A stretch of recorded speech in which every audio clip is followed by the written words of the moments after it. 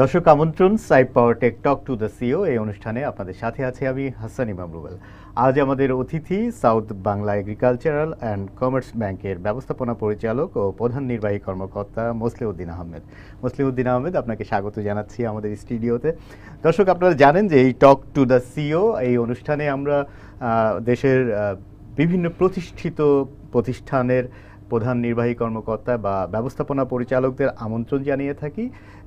মূলত তাদের কাছ থেকে আমরা জানতে চাই তার যে ক্যারিয়ারের যাত্রাপথ, সেই যাত্রাপথে তাদের যে স্ট্রাগল, তাদের যে নানা চড়াই উতরাই পেরিয়ে এই অবস্থানে আসা, সেই সংগ্রামের পথ, সেই যাত্রাপথের মাঝখানের যে অভিজ্ঞতাগুলো, সেটাই আমরা শুনতে চাই। এবং এই শুনতে চাওয়ার উদ্দেশ্যটি মূলত যারা ইয়াং প্রফেশনাল আছেন তারা যেন তাদের অভিজ্ঞতাগুলোকে শুনে নিজেদের জীবনে প্রয়োগ করতে পারেন, এবং এই সুযোগটি নেবার জন্যই আমরা ওনাদেরকে এখানে আহ্বান জানাই। এবং আমাদের আহ্বানে সাড়া দিয়ে আজকে south Bangla agricultural and commerce ব্যাংকের এমডি এসেছেন। আপনাকে আবারও ধন্যবাদ জানাচ্ছি আমাদের আমন্ত্রণে আসবার জন্য। জনাব মোসলেহ উদ্দিন আহমেদ, আপনি একজন বাংলাদেশের একজন স্বনামখ্যাত ব্যাংকার, কিন্তু আমি আপনার প্রোফাইলটি যখন দেখছিলাম তখন দেখলাম যে আপনি পড়াশোনা করেছেন রাজশাহী প্রকৌশলী ও প্রযুক্তি বিশ্ববিদ্যালয়, রুয়েট নামে যেটি পরিচিত। সেখানে আপনি ইলেকট্রিক্যাল অ্যান্ড ইলেকট্রনিক ইঞ্জিনিয়ারিং পড়েছেন। মূলত আপনি হচ্ছে একজন প্রযুক্তিবিদ। সেই অর্থে যদি বলি, একেবারেই ভিন্ন একটা প্রফেশন কেন বেছে নিলেন?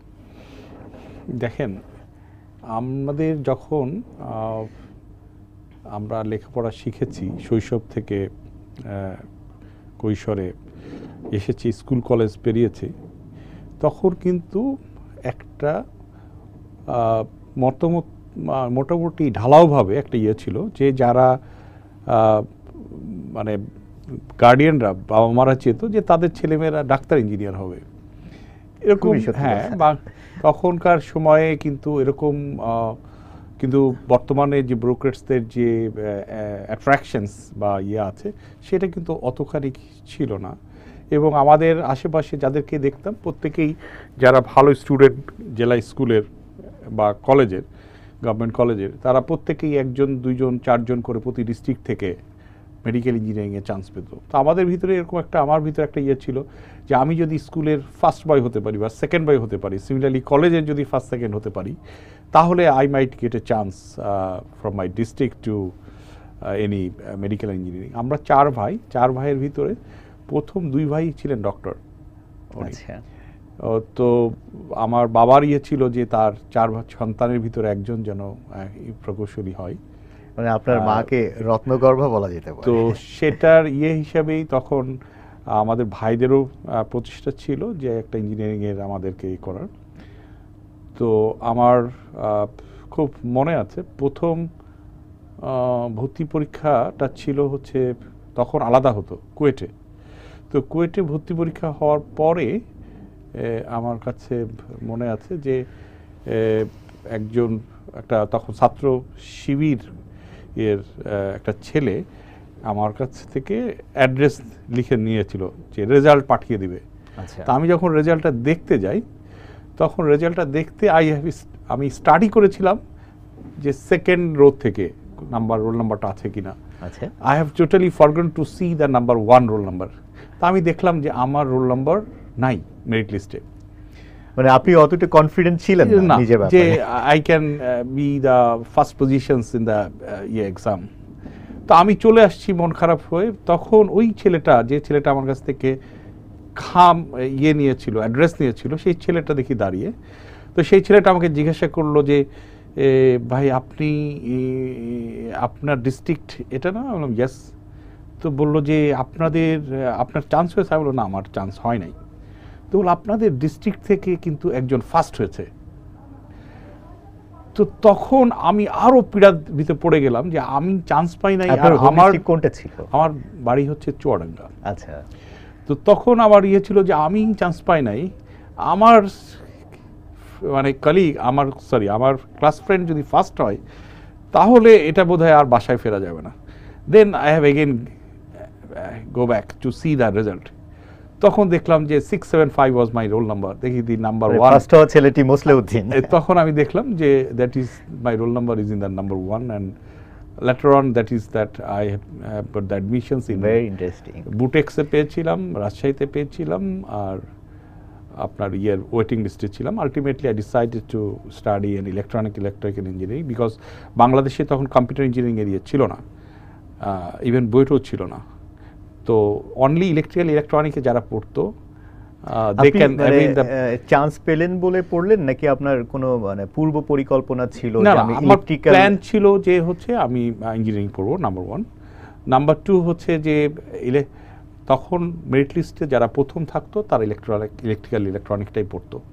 আমি ওইটাই আপনাকে বলছিলাম যে এখন যেরকম কম্পিউটার সায়েন্স ইঞ্জিনিয়ারিং পড়ে, তখন কম্পিউটার সায়েন্স ইঞ্জিনিয়ারিংয়ের সাবজেক্টে গ্রাজুয়েশন ছিল না। তখন ইলেকট্রনিক পড়লেই মাস্টার্সটা কম্পিউটার সায়েন্সে করা যেত, অ্যান্ড আই ডিড ইট। আমি তখন ইলেকট্রনিকে আমি করে তখন আমি আবার ডিপ্লোমা করলাম থেকে আইআইসিটি থেকে, বুয়েট থেকে। এবং পরবর্তীতে যখন দেখলাম যে দেন যে আমার সাথে আমার সিনিয়র 2-3 ব্যাচ সিনিয়র, তখন উনি দেখলাম যে আইবিএ থেকে এমবিএ করলো। আইবিএ থেকে এমবিএ করার পরে একদিন দেখি যে হঠাৎ করে উনি এমবিএ করার বোধহয় 1 মাস পরেই আপনি পড়াশোনাটা শেষ করেই প্রফেশনে ঢুকে যাননি, তখন এমবিএ করতে এলেন? না, things are not like that. আমি প্রফেশনে ঢুকেছি, বাট সেই চাকরিটা আমার কাছে খুব একটা মনে হচ্ছিল না, যে দ্যাট ইজ মানে না পারছি আমার লেখাপড়ার অ্যাপ্লিকেশনকে রিফ্লেক্ট করতে, না আছে আমার কোনো পজিশনস। আপনার প্রথম চাকরিটি কোথায় ছিল? আমার ছিল হচ্ছে দ্যাট ইজ শিল্প ব্যাংকে। আচ্ছা। তো এটার ছিল। পরবর্তীতে দেখলাম যে অ্যাকচুয়ালি যে কথাটি যে নাচতে নামলে ঘুমটা দিয়ে লাভ নাই।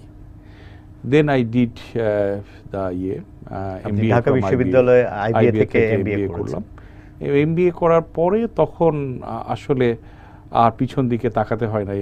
আমার খেয়াল আছে আমি যেদিনকে পরীক্ষা শেষ করলাম, আমি তার পরের দিনেই কিন্তু আমি জয়েন করতে পেরেছিলাম, জাস্ট তার পরের দিনেই, বিকজ পরীক্ষার ভিতরেই কিন্তু আমি ইন্টারভিউ দিয়েছিলাম। যে তখন তো আইবি এর এমবিএ এর মানে একটা ছিল, প্লাস তখন ইঞ্জিনিয়ার এমবিএ ছিল খুব কম। আমি খুব রিকল করি যে আমাদের 120 জনের ভিতরে 28 জন ছেলে ইঞ্জিনিয়ার এসেছিল, তার ভিতরে আমরা ইঞ্জিনিয়ার হিসাবে আমি পাশ করেছিলাম বোধহয় 2 জন আলটিমেটলি, বিকজ সবাই চাকরি পেয়ে যেত, এরা ছেড়ে দিত এবং এরা কেউ কনসেন্ট্রেট করতে পারতো না। বিকজ আমি একটা জিনিস বলবো যে engineering is very difficult subject, no doubt about it, but IB এর যে লেখাপড়া system subject is easy, but the লেখাপড়া system, I think that is the unique in Bangladesh, because each and every time that is that you have to face for the class test, quiz, এবং that all these marks will be added together. আমরা কি তাহলে এভাবে ভাবতে পারি যে এই MBA করাটাই আপনার ক্যারিয়ারের টার্নিং পয়েন্ট ছিল? Absolutely, for to become a banker. ওকে। দেন আপনি শিল্প ব্যাংক থেকে না, যেদিনকে আমি এমবিএ পাশ করেছি, দেন তার আগেই আমি অনেক আগেই ছেড়ে দিয়েছি। দেন আই টুক দ্যাট এবং আমি 2 বছরে কমপ্লিট করেছি এমবিএ, এবং তারপরেই আমি কমার্শিয়াল ব্যাংকে আমি সুইচ করি। আমার ব্যাংকের ভিতরে অনেকগুলি ব্যাংক আছে, প্রাইম ব্যাংক আছে, স্টেট ব্যাংক অফ ইন্ডিয়া আছে, দ্য সিটি ব্যাংক আছে, যমুনা ব্যাংক আছে, এনসিসি ব্যাংক আছে, নাও this south Bangla agriculture bank. আমি এনসিসি ব্যাংকের এমডি হিসাবে 3 বছর টোটাল টেন্ডার কমপ্লিট করেছি। আমি 2টা ব্যাংকের অ্যাডিশনাল এমডি ছিলাম, যমুনা ব্যাংকের অ্যাডিশনাল এমডি ছিলাম, আমি এনসিসি ব্যাংকের অ্যাডিশনাল এমডি ছিলাম, যমুনা ব্যাংকের ডেপুটি ম্যানেজিং ডিরেক্টর ছিলাম। আজকে যে সিটি ব্যাংকের যে ঝলকানি সিটি ব্যাংক দেখছেন, সেটার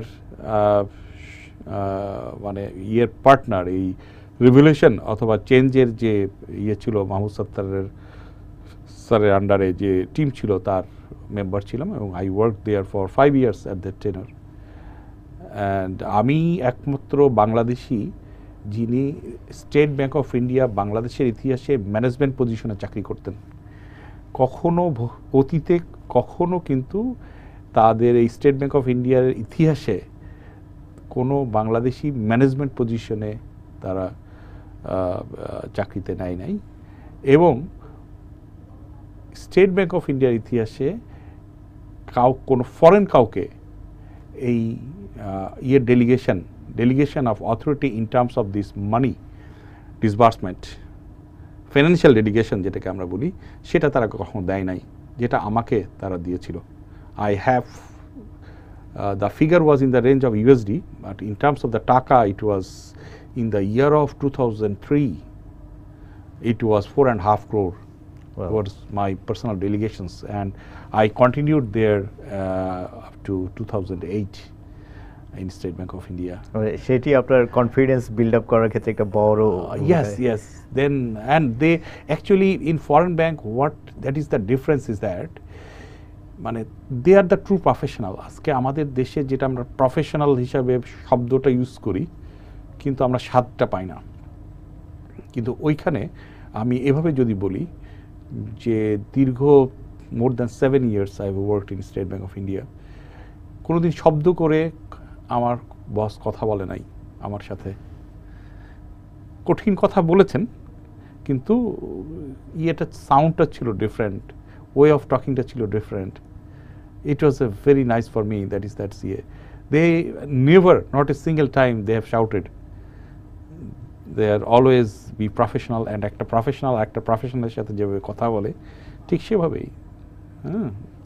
তার মানে হচ্ছে যে ওয়ার্কিং এনভায়রনমেন্ট, একটা অ্যামিকেবল অ্যাটমসফিয়ার ক্রিয়েট করা, এটি একটা মানে ইয়াং প্রফেশনালের জন্য, গ্রোন আপের জন্য খুবই প্রয়োজনীয়। অ্যাকচুয়ালি দেখেন, আমি আপনাকে যদি এভাবে বলি, আজকে যারা ধরেন যারা ম্যানেজমেন্ট ট্রেনিং অফিসার বা প্রফেশনাল অফিসার হিসেবে ঢুকছে, অথবা যে কোনো চাকরিতেই, আমরা যখন ঢুকেছিলাম তখন আমরা দেখেছি যে তখন যারা এমডি ছিল তারা কীরকম ড্রেস পরে, how they talk, what is there, কী পছন্দ করে, কীভাবে কথা বলে, কী নলেজ আছে, এবং এগুলো কিন্তু আমরা দেখতাম এবং তার ভালো জিনিসটাকে পিক আপ করতাম, এবং আমাদের ভিতরে আমরা এটাকে লালন করতাম যে মানে কতদিন পরে বা কত বছর পরে will become that managing director of that bank. কিন্তু যখন হলাম তখন ওই সময়ের ম্যানেজিং ডিরেক্টরদের যে দেখেছি, যে গার্ডস দেখেছি, যে প্রফেশনালিজমের যে অ্যাপ্লিকেশন দেখেছি, by this time that is অনেকখানি এটা ফিকে হয়ে গেছে। আচ্ছা, আপনার এই দীর্ঘ অভিজ্ঞতা থেকে আমি জানতে চাই যে যখন একজন এক্সিকিউটিভ হিসেবে ঢোকে তখন তো তার সমপর্যায়ের অসংখ্য কর্মী আসলে ওই সময় ওই প্রতিষ্ঠানে যোগ দেয়, কিন্তু একজন আসলে এমডি হয় তাদের মধ্যে থেকে। মানে যিনি এমডি হচ্ছেন আর যারা হচ্ছেন না, এই যে শীর্ষ পর্যায়ে যাচ্ছেন, তাদের মধ্যে আসলে বেসিক পার্থক্যটা কি থাকে যার কারণে উনি এগিয়ে যান বাকিরা পিছিয়ে পড়ে? It's a very tricky question. Actually, the difference is that ওই যে অনেক সময় বলে যে morning shows the day. The point is that আমরা একটা যে কোনো মানুষের কি দেখি, বাংলার থেকে লেখাপড়া করে এসেও এমডি হচ্ছে, এই যে ইঞ্জিনিয়ারিং পাস করে এসেও এমডি হচ্ছে, আপনার হিস্ট্রি থেকে পাস করেও এমডি হচ্ছে। তাহলে কি জিনিস তাদেরকে এখানে নিয়ে যাচ্ছে? That is the intelligence. Intelligence means আপনি কত দ্রুত একটা জিনিসকে আপনি বুঝতে পারছেন, কত দ্রুত একটা জিনিসকে আপনি ডিসিশন দিতে পারছেন, এবং আপনার ভার্সেটিলিটি অফ নলেজ কতখানি, two what extent you are confident. আধুনিক সময়ে এসে আরেকটি শব্দ যুক্ত হয়েছে, ইমোশনাল ইন্টেলিজেন্স। এইটার আসলে and how you R handling the load, and finally I should say that is the বর্তমান সময়ে যেটা হচ্ছে যে how you can mix up your work through অটোমেশনস। That is the very important, because এখানে আপনি সে for example আমার NCC ব্যাংকে 3,000 more than 3,500 employees ছিল। এই 3,500 এমপ্লয়ি কিন্তু আপনাকে দেখছে এবং আপনাকে লিডার মানছে। কেন মানছে? বিকজ তখনই আপনাকে সে লিডার মানবে বা রেসপেক্ট করবে, তখনই আপনার বোর্ড আপনার কাছে এই 40,000 কোটি টাকার দায়িত্ব ছেড়ে দিবে, যখন দেখবে যে you R totally confident about your profession, you are totally conversant about your work, and the entire employee you can lead the entire employee, and no employee is raising any questions against you. So all these things, they have to show your performance, there is no other way. এখনকার সময়ে অনেক সময় দেখা যায় যে অনেকে তার চেয়ারকে টিকায় রাখার জন্য they can adapt some politics বলেন বা নিজস্ব একটা কি বলবো যে একটা দলীয় লোকজন সেট আপের কথা বলেন, লট অফ থিংস এটা শোনা যায়, বাট এটা কিন্তু লং লাস্টিং হয় না। এটা হয়তো for the time being you can maintain your chair, but in the long run it is very difficult, because what you আর, আপনি এখন যেখানে নেতৃত্ব দিচ্ছেন এখানেও সম্ভবত এরকম ঘটনা ছিল এবং আপনাকে দায়িত্ব নেওয়ার পর পর এরকম তিক্ত অভিজ্ঞতা ফেস করতে হয়েছে, সেটি আসলে কেমন? আসলে কোন একটা পার্টিকুলার জায়গার যেহেতু আমি এখন আছি, still I am continuing each and everywhere in organisations. Organisational politics is a part of the organisations, এটা থাকবে। এটা একদম যারা আমরা এমবিএতে একটা সাবজেক্ট পড়েছিলাম অর্গানাইজেশনাল বিহেভিয়ার, সেখানে বলা আছে organisational politics is the part of the organisations, এটা থাকবে।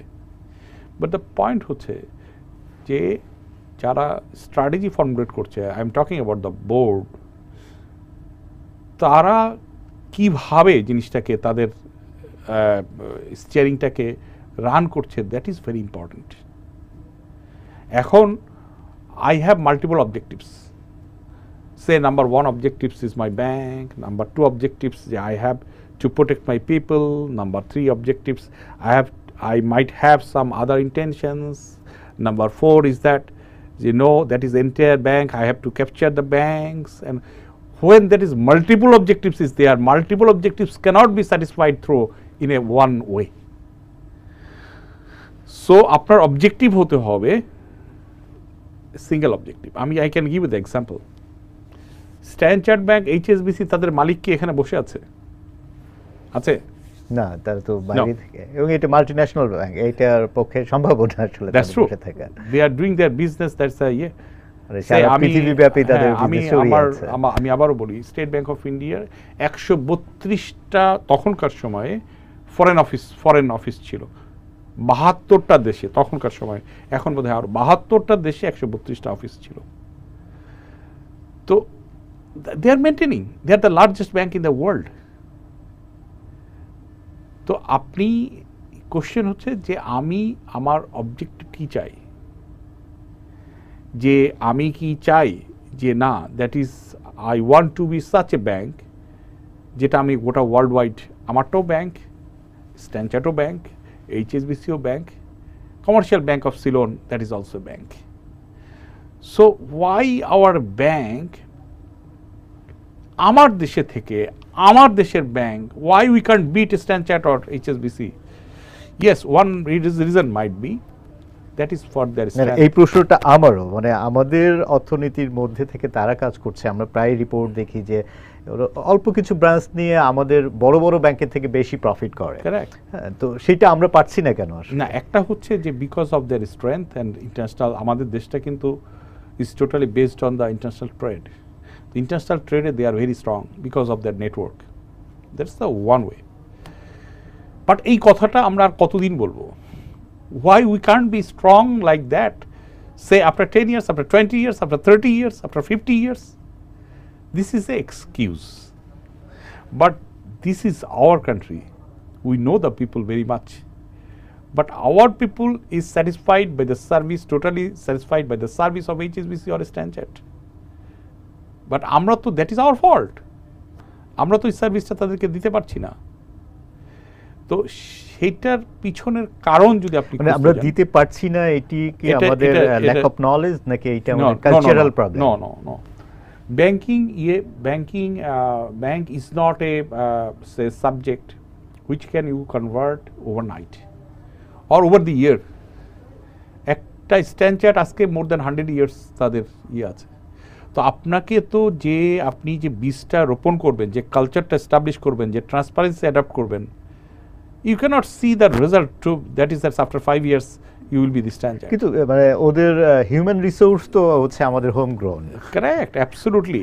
তাহলে একই হোম গ্রোন পিপল দে তারা সেটা ইমপ্লিমেন্ট করতে পারছে, কিন্তু আমরা পারছি না। Correct, that is applicable for all মাল্টিন্যাশনালস। আপনি বিদেশি অক্সিজেন বলেন 97% শেয়ার হোল্ড করে, আপনি লিভার ব্রাদার্স বলেন তারা কত maximum 70 more than 70% share hold করে ইন বাংলাদেশ।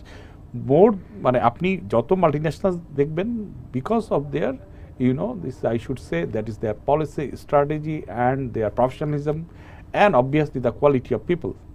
বাট আমার কোশ্চেন হচ্ছে যে ঠিক আছে, তারা এত বছর পরে হয়েছে, but we have to start from somewhere.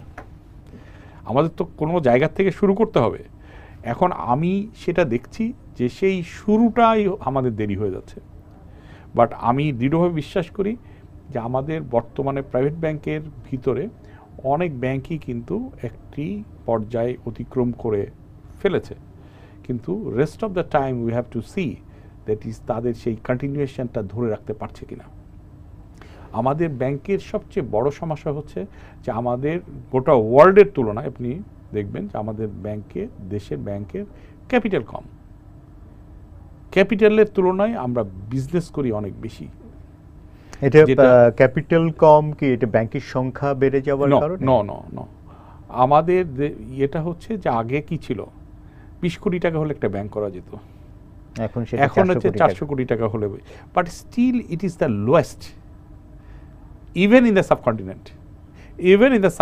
এই সাউথ এশিয়াতেও এটা লোয়েস্ট। সো একটা ব্যাংকের capital, Y capital is important? Capital is important in the sense capital can raise the shock absorbing capacity of any crisis of the bank. তো আপনি একটা ডিপোজিটরের confidence build up করে যে ওই ব্যাংকের কোয়ালিটি অফ অ্যাসেট কেমন এবং ওই ব্যাংকের মানে ক্যাপিটাল বেসটা কীরকম স্ট্রং, সো দ্যাট আজকে যে দুই একটা ডিজাস্টার আমাদের দেশে হয়েছে, the NBFI cannot give the to the depositors money. It's a huge crisis, that is the যার ফলে হচ্ছে কি যে the ডিপোজিটরস they R in dilemma, যে আমি যদি আজকে এই ব্যাংকে টাকা রাখি, কালকে যদি ও বলে যে আমি দিতে পারবো না, তাহলে there is no other way to make out a solution. NBF এর কথা আপনি এখানে তুললেন, যে NBF এর এই অবস্থার জন্য সেটি কি মানে ম্যানেজমেন্ট ফেলিওর বলা যাবে না? দেখেন, ফেলিয়ার তো অনেক দিক থেকে। একটি হচ্ছে যে ম্যানেজমেন্ট ফেলিয়ার, একটি হচ্ছে যে যারা এটাকে তদারকি করছিল তাদের ফেলিয়ার, আরেকটি হচ্ছে যে ইন্টারনাল যারা স্টেক হোল্ডার ছিল, that is I am talking about the board, that is there failure. আরেকটি হচ্ছে যারা যদি if it is a listed company হয়, দ্যাট ইজ তাদের যে ব্যালেন্স শিটের ভিতর ট্রান্সপারেন্সি ছিল না বা এটা ছিল না, দ্যাট ইজ দেয়ার ফেলিয়ার। আরেকটি হচ্ছে যে ওইটা তো এক্সটার্নাল অডিট হয়েছে, ওটা তো সেন্ট্রাল ব্যাংকের অডিট হয়েছে, ওটা তো ইন্টারনাল অডিট হয়েছে। সো একটা সামগ্রিক জিনিসটাকে আজকে অ্যাকুমুলেটেড হয়ে আজকে কিন্তু এই পর্যায়ে এসছে। বাট এটা we have to learn from our mistakes. আমরা মনে হয় যে ইন ফিউচার আমাদের যে সামনের দিনে যেগুলো আছে সেখান থেকে আমরা এটা পুনরাবৃত্তি। আপনি অর্গানাইজেশনাল পলিটিক্সের কথা বলছিলেন, যেটি বলছিলেন যে এটা পার্ট অফ দ্য অর্গানাইজেশন। তো আমরা তো দেখি যে এই ধরনের পলিটিক্সের শিকার হয়ে অনেকের ক্যারিয়ারই ধ্বংস হয়ে গেছে। এই পরিস্থিতি আসলে মোকাবেলা করবার উপায়টা কি? মানে এই যে ইন্টারনাল কনস্পিরেসি পলিটিক্স, একটা হচ্ছে যে আমি আপনাকে যেটা বলছি যে পলিটিক্স থাকবে সেটা হচ্ছে এমপ্লয়ি পলিটিক্স, কিন্তু যদি কোনো অর্গানাইজেশনে মালিক পক্ষ যারা আছেন তারা যদি পলিটিক্সে ইনভলভ হয়ে যান, তারা যদি এমপ্লয়ীদের সাথে প্যারালালি আপনার পলিটিক্সের ভিতরে আসেন, তখন এমপ্লয়ীদের ভিতরে কি হয়, সাম portion of the employee will go to a certain group, some portion will go to the another group. তখন কিন্তু ইনস্টিটিউশনের ইন্টারেস্টটা নষ্ট হয়ে যায়। তখন ইন্টারেস্টটা হয় ওই গ্রুপটা, আমাদের গ্রুপ কত স্ট্রং, ওই গ্রুপ কত স্ট্রং, থার্ড গ্রুপ কত স্ট্রং। ব্যক্তি জীবনে আপনাকে নিশ্চয়ই এই ধরনের পরিস্থিতি ফেস করতে হয়েছে। Since I am living in Bangladesh, so that's very common in Bangladesh. So এটাতে কোনো ইয়ে না। তখন that is the major point is that if you cannot perform, if you cannot show your performance, তাহলে অনলি দ্যাট। এটা কি কখনো আপনাকে ডিপ্রেসড করেছে মনে হয়েছে? অ্যাকচুয়ালি দেখেন, আমরা যখন প্রাইভেট চাকরি করতে এসেছি, আমাদের বা যারা করতে আসে তাদের একটি জিনিসই মনে রাখা উচিত যে each and every situations we have to face and we have to overcome, and that is the plus advantage is that in private job, if you don't feel well, so you can switch to other bank with a good year. But আমার personally মনে হয় if somebody সে যদি নিজেকে পরিষ্কার রাখে, তার intention যদি পরিষ্কার থাকে, এবং সে যদি মানে I am talking about the politics or culture or environment, যে শব্দই বলি না কেন, সেটা দিয়ে যদি প্রভাবিত না হয়, তাহলে তার জন্য ইয়েস নো রেজাল্ট চলে আসবে। Either he will continue, or if he has that quality, he should have the opportunity to switch to other organisations. So সেখানে সে ইয়ে করবে। তবে সেই কারণের জন্যই তো আজকে অর্গানাইজেশনের ভিতরে ভালো খারাপের তৈরি হয়েছে, তাই না? একই সময়ে ধরেন আমাদের ব্যাংকিং সেক্টরের কথা বলি, একই সময়ে ব্যাংক, কিন্তু কোনো ব্যাংক অনেক শীর্ষে চলে গেছে, অনেক ব্যাংক একদম নিচে চলে গেছে, তাই না? তো আপনি ব্যাংকের ক্ষেত্রে নাম বললে আমি নাম বলে ছোট করতে চাই না। তো সেটার রিজন তো এটাই যে এটা কেন হয়েছে, because of this this the lack of corporate governance বলেন, lack of quality of human resource বলেন, ফুল অফ পলিটিক্স বলেন, that might be the any one of the reason might be. So আমাদের সবচেয়ে ভালো হচ্ছে যে এখন একটা ভালো কম্পিটিশন তৈরি হয়েছে, যেহেতু অনেক ভালো ব্যাংকেরও দৃষ্টান্ত স্থাপন হয়েছে। সুতরাং যারা ইয়ে পক্ষ আছেন, এমপ্লয়ি পক্ষ আছেন অ্যাজ ওয়েল অ্যাজ মালিক পক্ষ আছেন, দুইজনেই মনে করছেন যে আমরাও ভালো হতে পারবো। বিকজ আগে অনেক ব্যাংক খারাপ ছিল, তারা কিন্তু আজকে ভালো ব্যাংকের কাতারে চলে গেছে, হ্যাঁ, by changing themselves in lot of things and ইয়ে। সো আমি মনে হয় যে the days are coming in the banking sector, সেটা সব জায়গাতেই আছে। কিছু মার্জার অ্যাকুইজিশন হবে, that is very common in the banking industry, even in neighbouring country in India. So কিছু মার্জার অ্যাকুইজিশন হয়ে ultimately the fittest will be the ultimately the banking সেক্টরের কথা উঠলেই এখন যেটি মানে একেবারেই অনিবার্যভাবে যে শব্দটি আসে যে খেলাফি ঋণের পরিমাণ বেড়ে যাওয়া, সেটি তো লাখ কোটি ছাড়িয়েছে। তো এটি নিশ্চয়ই মানে যেভাবে আলোচনা আসে যে ব্যাংক খাতের জন্য একটি বড় চ্যালেঞ্জ, এই চ্যালেঞ্জটা মোকাবেলা করবার আসলে উপায়টা কি? আপনারা এখন কিভাবে এটাকে ফেস করছেন? দেখেন, এটা অনেকটা ব্যাংকিং কালচারের একটা পার্ট হয়ে গেছে। আরেকটি হচ্ছে এটা কেন হবে, যে কোনো জিনিস আপনি একটি জিনিস তখনই ডেভেলপ হবে যখন দেখবে যে আমি each and every person have the hard earn money, there is no doubt about it. যদি আমি রিপেমেন্ট না করে, যদি আমার যদি কিছু না হয়, আমি সোশ্যালি যদি কোনো ইয়ে ডিসরেসপেক্টেড না হই, আমি যদি মোরালি না হই, আমি যদি আইনগতভাবে কোনো ইয়ে না হই, তাহলে why the people will pay back দেয়ার মানি? এটা আমি খুব মানে একটা কোশ্চেনের মতো রেখে গেলাম যে আজকে আপনারা যারা ইয়েতে আছেন তারা প্রচুর লেখালেখি করছেন। What is the ultimate fate of those people যারা intentionally they are living their life? enforcemental failure in property না হওয়া, এটা both এন্ডে আছে। আপনি অনেক এন্ডে দেখবেন যে এনফোর্সমেন্টটাই হচ্ছে না, আরেকটা এন্ডে দেখবেন এনফোর্সমেন্টটা হয়ে পারা যাচ্ছে না। দুটো এন্ডেই দেখবেন। কিন্তু এটা যদি আজকে আপনি একটু ইয়ে করে দেখবেন যে নেপালে classification have drastically drop down. তার ওয়ান অফ দ্য রিজন যে আপনি খেলাপি হলে you have to go fast in the jail, আনমেলেবল, without any reason. Then what ever your ইয়ে, দেন you have to tell in to the court, then you will get bail and you will have to come out. তার মানে হচ্ছে যে পানিশমেন্টের ভয়ে number 2, that is their ইয়ে। I am not also supporting that ইয়ে, because এইটা নিয়ে ভিন্ন মত আছে। That is not the business friendly. We want to ultimately we have to think about our country.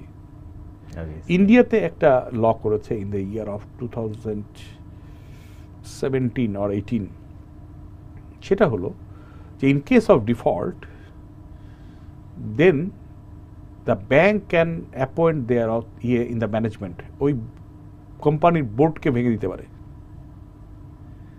they can give that company to lease to other, or bank can set up their management as per their own.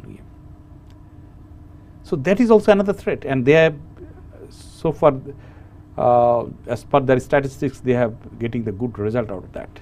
আচ্ছা, আবার একটু আপনার personal বিষয়ে আসি। সেটি হচ্ছে যে মানে একজন সিওর রেসপন্সিবিলিটি তো অলমোস্ট 24 আওয়ার্স। আমি কোয়াইট নিশ্চিত যে আপনার বেশিরভাগ এমপ্লয়ি 3টা 3:30টার মধ্যে বাসায় চলে গেছেন যেহেতু রোজা, কিন্তু আপনাকে ইফতার করতে হচ্ছে অফিসে এবং এখানে আরেকটি শো করে তারপর বাসায় যেতে হবে।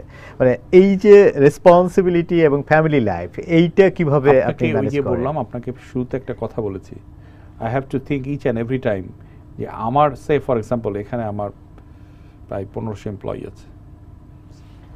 এই 1500 এমপ্লয়ি কিন্তু আমাকে দেখছে,